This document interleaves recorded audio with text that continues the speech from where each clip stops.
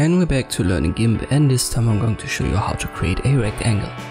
There are many ways to do it, so there's just one, but it should work in almost any version. Just use the rectangle select tool, click and drag, and if you drag one of these color swatches into it, it should color it. If it doesn't, just use the bucket fill tool, left click, and now it's filled with the foreground color.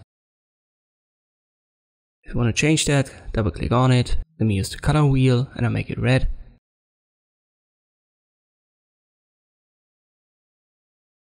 Now left click again and it's red. So right now this rectangle has been drawn on the background layer, so if I want to move it around, I also move around the background.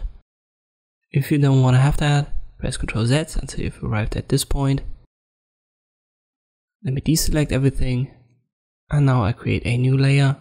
So left click on this icon right here. Let me rename that to rectangle. It's empty for now. Make sure that you've got this layer active, and then repeat. So use the rectangle tool, shortkey for that is also R.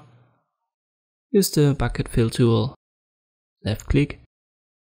And if we move that around now, we only move around this layer and not the background.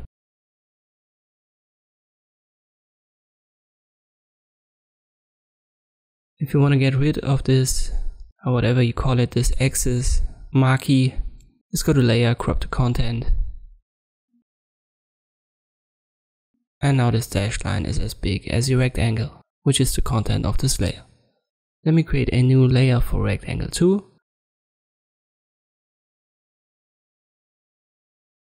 And you can see when we activate our rectangle select tool, we also can change the position and size down here. So if you need a specific size, just use this function. We can also change the position.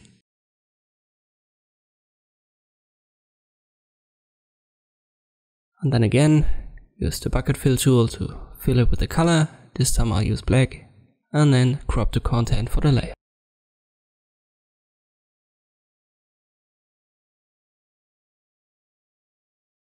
And this is how you can create rectangles in Gimp. I hope this video was helpful. Thanks for watching, and I'll see you next time.